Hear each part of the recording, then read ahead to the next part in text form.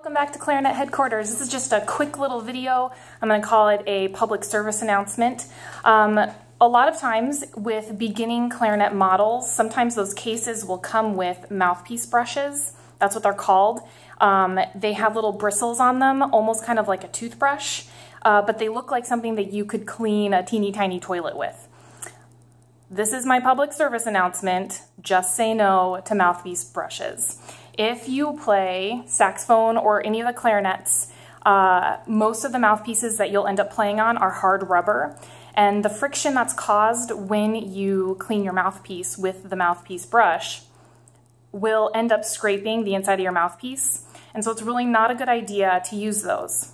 I suggest using Q-tips for when your mouthpiece gets stuff kind of built up in there. It happens to all of us, so once in a while, make sure, first of all, that you're taking your reed off after every time that you play. But first of all, make sure that when you take your reed off, you're checking inside your mouthpiece to make sure that you've cleaned it off all the way. So you can just dampen the end of a Q-tip and or several Q-tips and clean it out that way. That way your mouthpiece will stay intact and you'll be able to get the best sound that your mouthpiece can provide for you.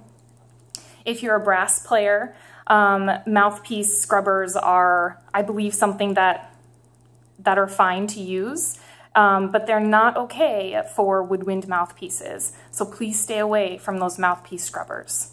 If you have any questions, feel free to email me at clarinethq@gmail.com, and don't forget to check out my Instagram account, clarinet.hq. Thanks for stopping by.